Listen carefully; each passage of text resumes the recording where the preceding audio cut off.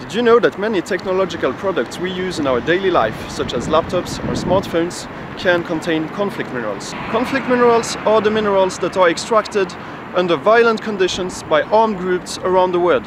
They are fueling violence. EU decision makers have proposed a regulation to tackle the trade of conflict minerals, but this is very much at risk as many member states are only proposing a voluntary regulation. Here in the heart of the European Union, in Brussels, we are trying to push the EU decision makers to get a mandatory regulation that would apply to all companies dealing with conflict minerals.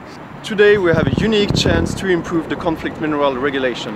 Join us and sign our petition to ask EU leaders for efficient and mandatory conflict mineral regulation.